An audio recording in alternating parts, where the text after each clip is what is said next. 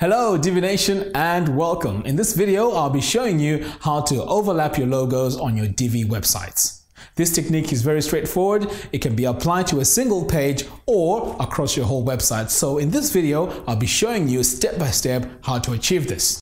To achieve this design, there's two things that we need to have in place. So first of all, you need your own logo. Now the one I've used in this tutorial is 225 by 120 pixels. And also we're going to need some CSS code, which I'll link in the show notes below. All right, so let's get started and let me show you how to do this. So the first thing you want to do is to upload your logo. So I'm going to go into my dashboard and then we're going to come all the way down here to theme options. And then where it says logo, we're going to click on upload. And then you need to upload it from your computer. So I'm going to click select files. Now my logo is on the desktop, so I'm just going to click it once and then click open. Right, so with the logo selected, all I need to do now is to set it as a logo. So I'm just going to click on set as logo. Right, so now our logo has been set up. I'm going to go ahead and click on save changes. Right, so the next thing we need to do now is to go into the theme customizer. So I'm going to click on theme customizer. And then here we need to go into the header and navigation section. So here you can see that our logo is not overlapping, it's just there as normal. So to achieve that overlapping effect, what I need to do now is to go to the primary menu bar and set the max logo height at 100. Now remember, the height of our logo is 120, so we're going to have the 20 pixels to overlap, which is cool. Okay, so once you've set it up, click on save changes. So mine's already saved, so I'm just going to close it. Now you have to decide what you need to do. So if you want this overlapping effect to happen on a single page, all you have to do is to apply the code onto the page settings of that page. So let me show you how to do that. So now I'm just going to go to a visit site so we can go to the main page of the site. So here I'm going to enable the visual builder. And then I'm going to come here to expand settings.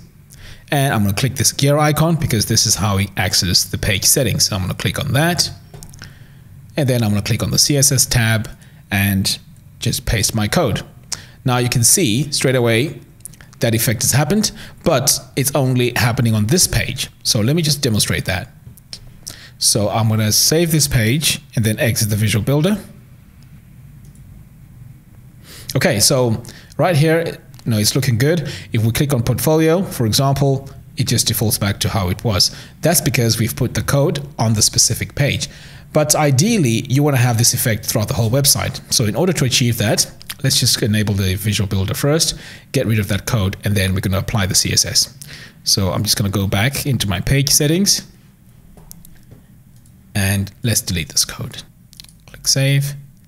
So now I'm going to go back into the dashboard and then go to theme options. So this time we need to scroll all the way down here until we get the custom CSS. So here with the custom CSS, I'm just going to stretch this so we can get enough to add. Okay, so I'm just going to paste it here and click on save changes. So now hopefully if we go to our website, that effect should be shown across the whole website. So let's try that. Okay, so you can see here, it's on the main page, which is good. Now, if I click portfolio, you can see it's overlapping. So there you have it. This is how you overlap your logos on your Divi website. If you like this video, please give me a thumbs up. And if you have any questions, you can leave them in the comments box below. And also be sure to subscribe. By subscribing, you'll be notified every time we release a new video because we are producing daily quick videos similar to what you've seen today. Until next time, thanks for watching and see you soon.